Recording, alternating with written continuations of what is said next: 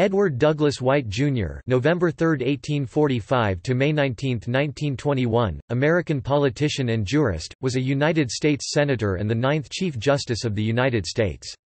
He served on the Supreme Court of the United States from 1894 to 1921. He is best known for formulating the rule of reason standard of antitrust law. Born in Lafourche Parish, Louisiana, White practiced law in New Orleans after graduating from the University of Louisiana. His father, Edward Douglas White Sr., was the 10th governor of Louisiana and a Whig congressman. White fought for the Confederacy during the Civil War, and was captured in 1865. After the war, White won election to the Louisiana State Senate and served on the Louisiana Supreme Court.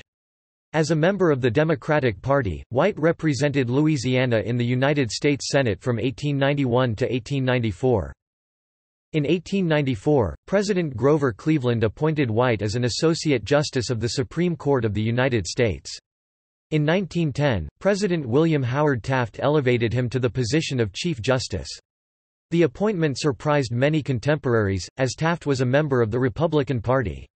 White served as Chief Justice until his death in 1921, when he was succeeded by Taft. He was generally a conservative member of the court. He sided with the Supreme Court majority in Plessy v.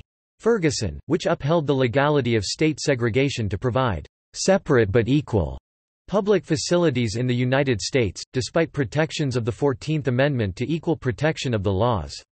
In one of several challenges to Southern states' grandfather clauses, used to disfranchise African American voters at the turn of the century, he wrote for a unanimous court in Ginn v.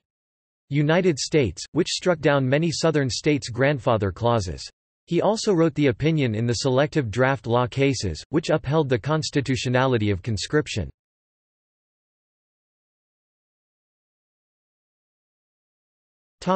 Early life and education.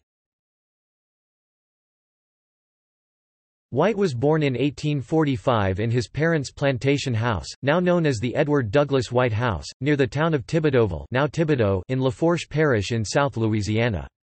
He was the son of Edward Douglas White Sr., a former governor of Louisiana, and Catherine Ringgold. He was a grandson of Dr. James White, a U.S. representative, physician, and judge.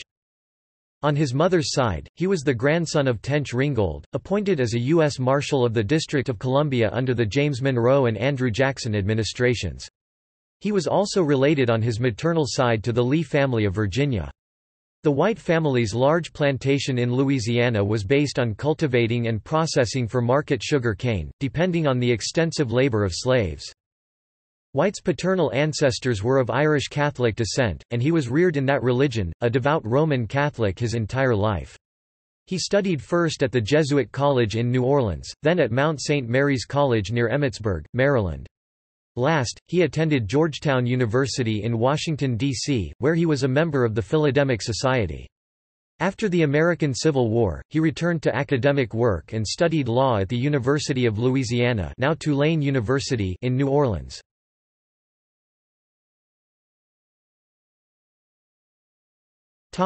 American Civil War service.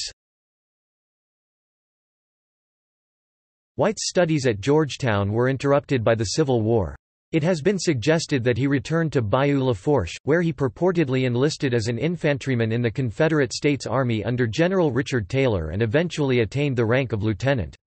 This is questionable, as his widowed mother had remarried and was living with the rest of the family in New Orleans at the time.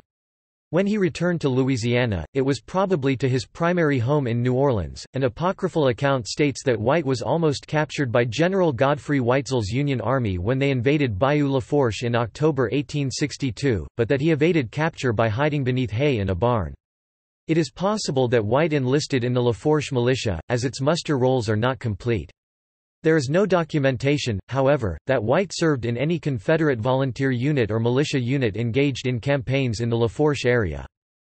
Another account suggests that he was assigned as an aide to Confederate General W.N.R. Beall and accompanied him to Port Hudson, Louisiana, which had a garrison of 18,000 Confederate soldiers, but a numerically superior Union force surrounded it.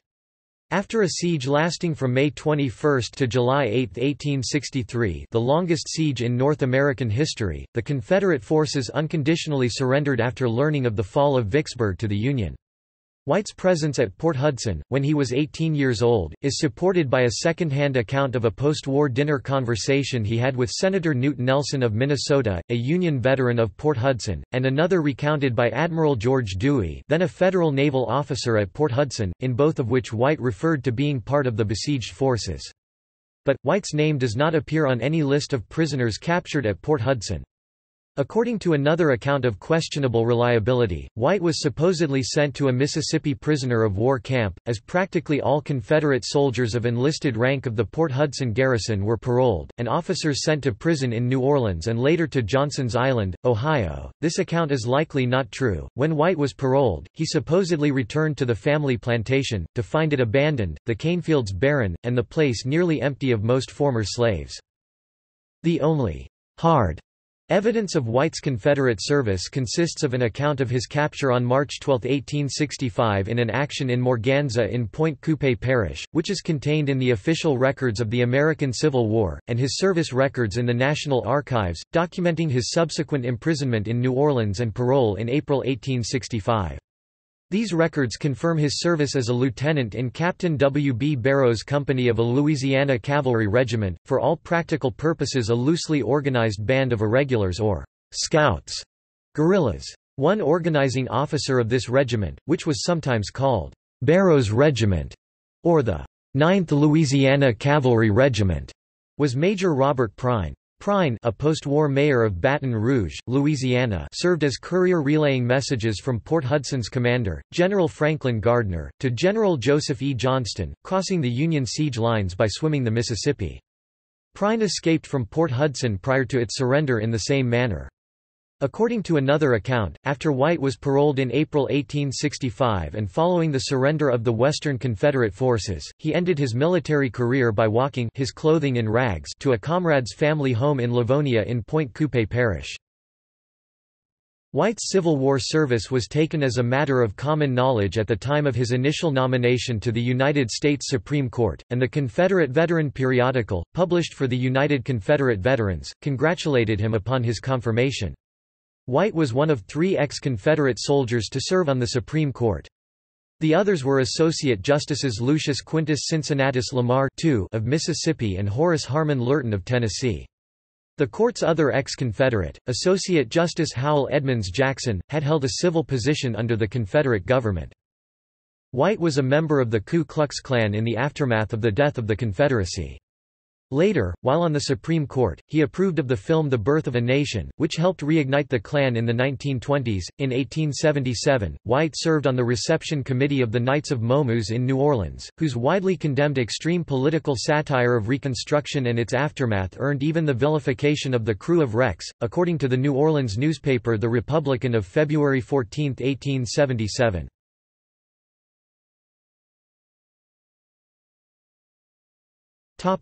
Political career.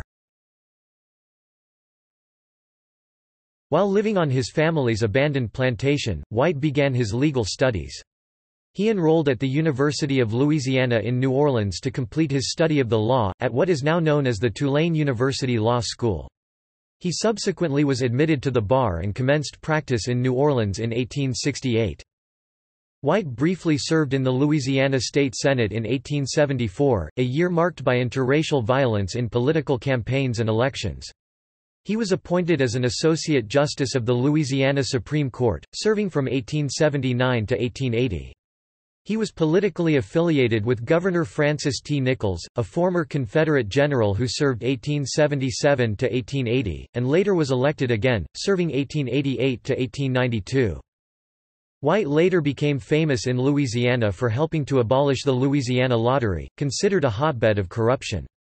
A case challenging the lottery reached the state Supreme Court, which in 1894 ordered the state to discontinue the gaming. The state's legislature appointed White to the United States Senate in 1891 to succeed James B. Eustis. He served until his resignation on March 12, 1894, when he was nominated by President Grover Cleveland D. to be an Associate Justice of the Supreme Court of the United States after the failed nominations of William B. Hornblower and Wheeler Hazard Peckham. In 1896 White sided with the 6 justices whose majority opinion in Plessy v. Ferguson approved segregation. One justice abstained, so only 8 were voting.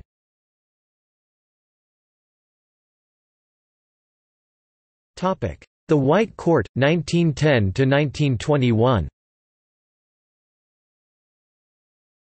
In 1910, he was elevated by President William Howard Taft to the position of Chief Justice of the United States upon the death of Melville Fuller. At the time, his was a controversial appointment. First, White was a Democrat while Taft was a Republican. The media of the day widely expected Taft to name Republican Justice Charles Evans Hughes to the post. Second, White was the first Associate Justice to be appointed as Chief Justice since John Rutledge in 1795. Some historians believe that President Taft appointed White, who was 65 years old at the time and overweight, in the hope that White would not serve all that long and that Taft himself might be appointed to succeed him. Following White's death in 1921, Taft was indeed appointed as his successor, making White the only Chief Justice to be followed in office by the President who appointed him. White was generally seen as one of the more conservative members of the court. He originated the term, the rule of reason. But, White also wrote the 1916 decision upholding the constitutionality of the Adamson Act, which mandated a maximum 8-hour workday for railroad employees. As Chief Justice at a time when the court's work was carried out with more than 8,000 cases brought each year before the court, and only a few clerks to work for all the members of the court, the Chief Justice held weekly meetings with fellow jurists, assigned all the cases and wrote the majority opinions in 711 cases, as well as 155 dissenting opinions, all opposing income taxes. White wrote for a unanimous court in Ginn v. United States 1915, which invalidated the Oklahoma and Maryland grandfather clauses and, by extension, those in other Southern states as repugnant to the 15th Amendment and therefore null and void. But, Southern states quickly devised other methods to continue their disfranchisement of blacks and in some cases, many poor whites that withstood court scrutiny. In 1918, the selective draft law cases upheld the Selective Service Act of 1917, and more generally, upheld conscription in the United States, which President Taft said was one of his great opinions. As Chief Justice, White swore in Presidents Woodrow Wilson twice and Warren G. Harding. Chief Justice White was one of 13 Catholic justices, of 112 total through the 2009 appointment of Justice Sonia Sotomayor, in the history of the Supreme Court.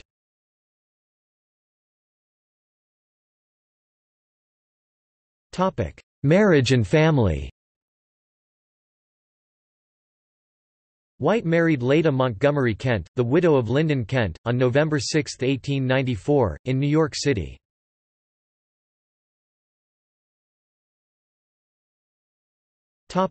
Death. White died in office and his remains were buried at the Oak Hill Cemetery in Washington, D.C. The Georgetown graveyard overlooks Rock Creek. Also interred there are Associate Justice Noah Swain and Almost Justice Edwin M. Stanton. Chief Justice Salmon P. Chase was also buried there, but his body was transferred after 14 years to Cincinnati, Ohio's Spring Grove Cemetery.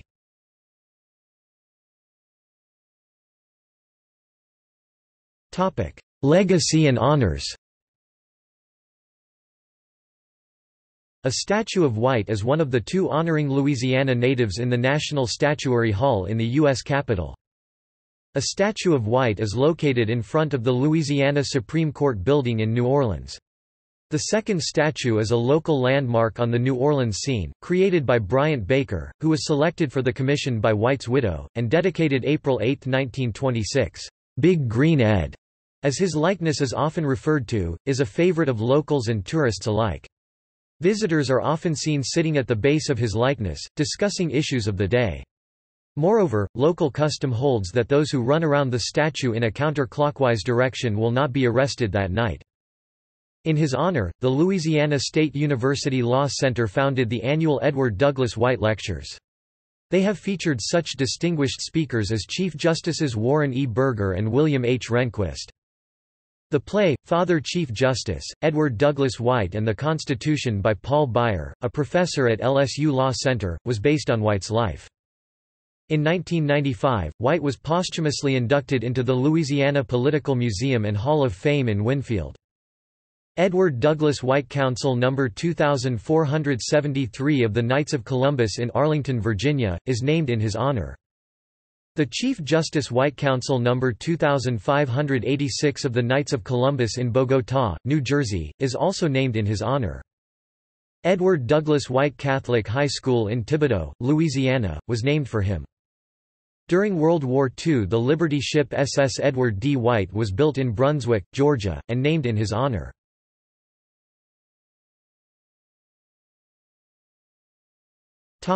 See also Notes